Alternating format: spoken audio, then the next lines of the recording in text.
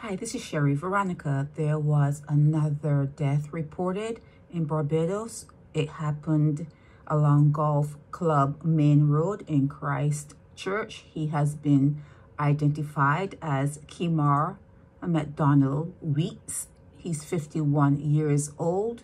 And when his photos started floating around, this is the one that started floating around, people were thinking it was Dario.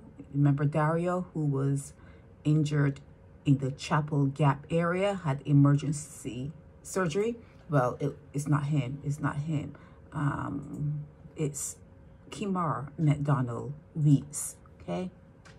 There was some sort of altercation around the view, Christchurch, and he was transported to the Queen Elizabeth Hospital, but he succumbed to his injuries while he was being worked on.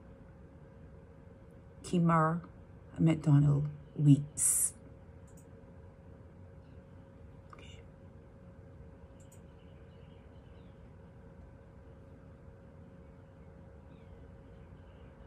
This is Sherry Veronica.